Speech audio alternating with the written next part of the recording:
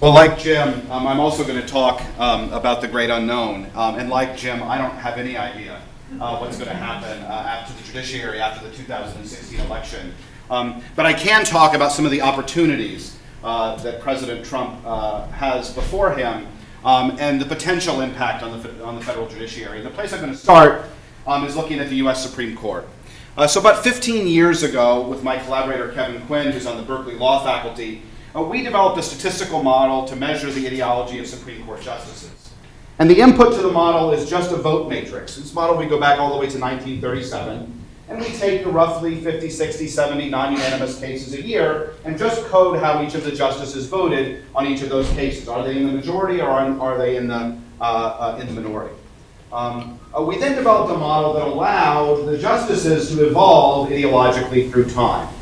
The reason why we developed this model is because Justice Blackmun, right? We knew that he changed quite dramatically over the course of his career. As a measurement exercise, we wanted to develop a statistical model that would capture that intuition. So what this graph shows you, it was published in the New York Times last summer, is the location of the median justice in yellow over time, going back to the late 1960s. You'll see the median justice today is Justice Kennedy, and as political scientists we care a lot about the median justice on a committee that makes decisions based on majority rule, because that median justice is going to be pivotal on the most important cases. What you see today, or at least actually not today, before Justice Scalia passed away, is that Justice Kennedy was the median justice. At the same time, we also see that Justice Kennedy had been moving steadily to the left. This is true through the 2014 term, and as we update the data to the 2015 term, that same trend continues. And that's not terribly surprising if you think about many of the decisions that the U.S. Supreme Court has reached over the last couple of years. Right? Think about both the constitutional and statutory ACA cases. Think about the gay marriage case and some of the death penalty decisions that the Supreme Court handed down. So we made the claim that the court has been moving slightly to the left over time. Now, to be perfectly clear, this isn't by any means a liberal court. One notable example is in the voting rights area, right, where the court made a very conservative decision, which in fact we might see in some of the post-election analysis might have actually turned this election in a couple of key states. So we see a court that's been moving to the left, and then of course Justice Scalia passes away earlier this calendar year. And that of course changed everything. Right? When Justice Scalia goes away, the median justice, and the median justice today is either Kennedy or Breyer or sort of anyone in between. Right? We have a court today that's deadlocked, and of course in a 4-4 court, right, if we can't get 5 votes for a particular outcome, right, the lower court opinion stands and precedent is not set nationally. In other words, the Supreme Court basically punts on the issue. President Obama steps up, nominates Merrick Garland. Merrick Garland is someone respected by both Democrats and Republicans in Washington. And what does the Senate do? The Senate does what every good dean does whenever they have an opportunity. The Senate temporizes, okay, and does nothing, with the idea of let's see what happens. At the election. And so in this figure, we did some analysis to try to find out who are the likely people that Clinton or Trump would put on the U.S. Supreme Court. So we wrote a paper about 10 years ago called The Judicial Common Space, where we were able to map the Martin Quinn dimension into the nominate dimension, which is based on congressional roll call voting patterns, to allow us to do some triangulation to see where, in particular, federal circuit court judges are ideologically. What you can see is pretty obvious. Right? There's a whole set of individuals that candidate Clinton was talking about, which would have shifted the median far to the left. Stephen Breyer would have been the median justice. Right? And at least initially, these are some individuals that candidate Trump was talking about a few months ago. And of course, replacing Scalia with one of these justices would reinforce Kennedy's position as the median justice. Now, since the election, Trump has talked about a broader range of candidates. And in fact, some of those candidates are as far right as Clarence Thomas. but he's actually been talking and floated some names of some state Supreme Court justices that we believe may actually be to the left of Anthony Kennedy. The question is, what is he going to do after the election? And the answer is unclear. Now, why this matters so much has to do with the magnitude of swing that we're looking at on the court. So here we see the same ideological scale. We have the median justice denoted by these dots. This, of course, was produced before the election when we thought that President Obama might be able to make a nomination. And we were going to see a very dramatic change, right? We were going to see Scalia replaced by somebody sort of right around, we would expect, Kagan, dramatically change the center of power on the court. Now, that change wasn't as substantial as when Clarence Thomas replaced Thurgood Marshall, but a very big change nonetheless. Of course, we're not going to see that change, right?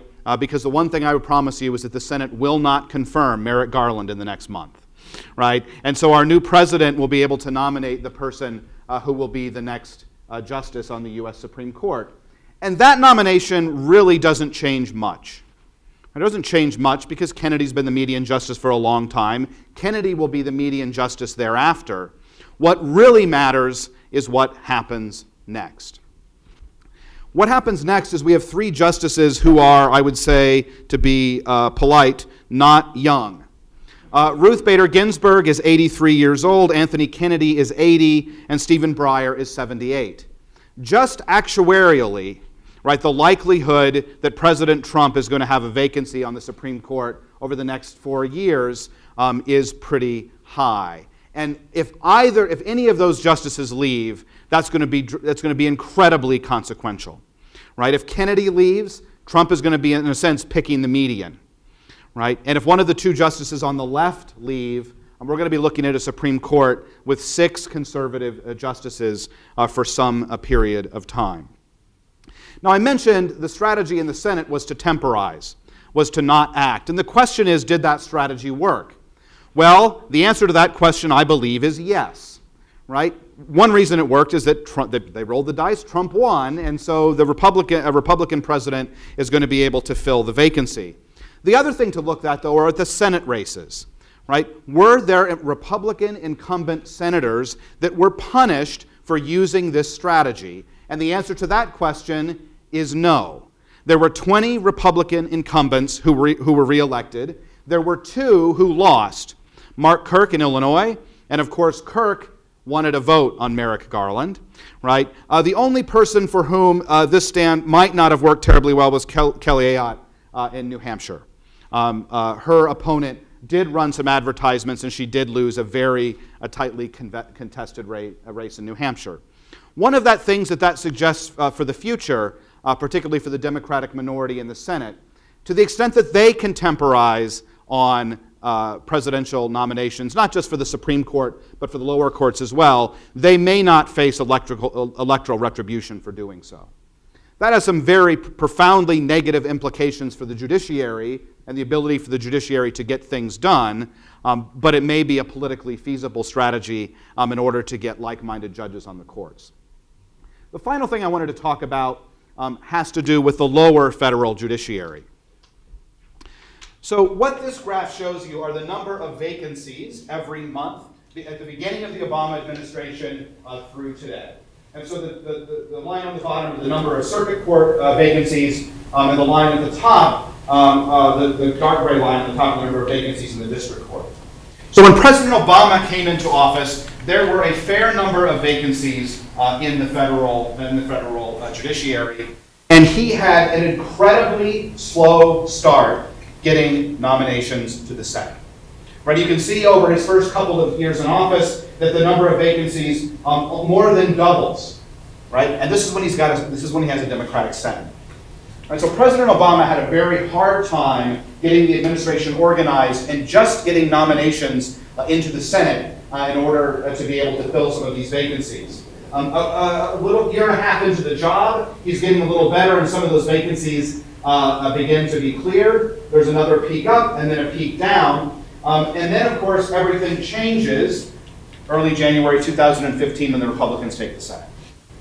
Right, and what we see since then is a growth both at the circuit court level and at the district court level, in terms of a huge number of vacancies. Right, President-elect Trump is going to be given an opportunity to replace a huge number of judges in the district courts and in the circuit courts. And I would hypothesize that the U.S. Senate is not going to confirm a lot of folks who have been nominated and have been sitting in the Senate over the course of this summer and fall. And so President-elect Trump is going to have an opportunity to fill a lot, 80, 100, 120 district court judgeships. My guess is 20, 25 circuit court judgeships in the first year or two of the Trump administration. And of course, he has a narrow majority in the Senate, which might make getting those folks confirmed relatively easy. The big mystery is whether he's going to be able to do a better job than the Obama administration getting things organized and ultimately getting nominees put forward to the U.S. Senate. Given what we're seeing now in the transition, I think the likelihood of that being a nice, streamlined, organized effort is probably not there. But ultimately, we'll see. I mean, this is a huge opportunity for the president-elect to dramatically reshape the federal judiciary. Thank you.